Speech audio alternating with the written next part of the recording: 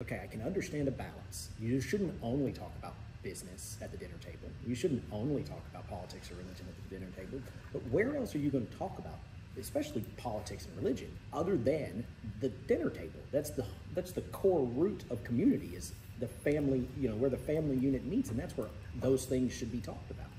It always rubbed me wrong. But the business side, I think there's a huge gray area. Like, it's not black and white.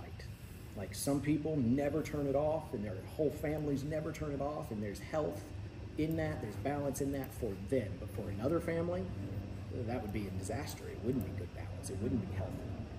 I think there's balance in that. I think my wife helps me balance that, because I am all business all the time. It doesn't really ever shut off. Even when I'm with my kids, or even when I'm with my wife, I'm in La La Land. I've been in La La Land my whole life. Look at the notes that the teachers would used to leave my parents at the end of the school year. Like, I'm in La La Land. I'm off in another world.